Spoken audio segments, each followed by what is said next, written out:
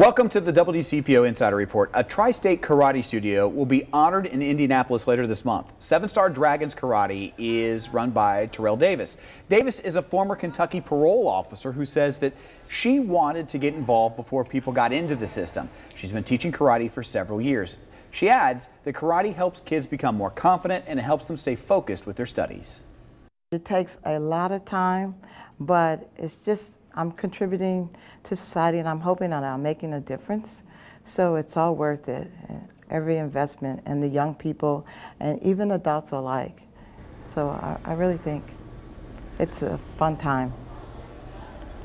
Right now we're joined by WCPO.com insider Lucy May. You got to see Davis and her Karate Kids literally in action. What made her go from parole officer to basically karate instructor? Yeah, she's a karate master. She is a many degree black belt. Okay, so multiple levels. Yeah. Right. She said she studied karate in college when she was learning to be a parole officer. I believe she went to Eastern Kentucky University.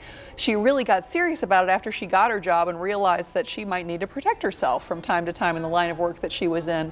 And after working in that industry for a few years, back in the mid-'80s, she decided, you know what, I could really help some of these young people before they get involved in the criminal justice system by teaching them discipline and the kind of respect that they need to practice karate and be good at it, and the focus, and just giving them something productive to do. So she started teaching all those years ago. She got really serious about it when she retired from her career as a parole officer in 1999, and she's been teaching ever since. Well, looking at the video here, you can tell she's seen firsthand the impact that this martial art has had on kids. Yeah, she really is. I had the pleasure not only of watching some of her very young students, but also talking to some gentlemen who started learning from her when they were young little boys. One guy started when he was 4 and he was little for his age, and his mom decided that karate would help him, make him more confident.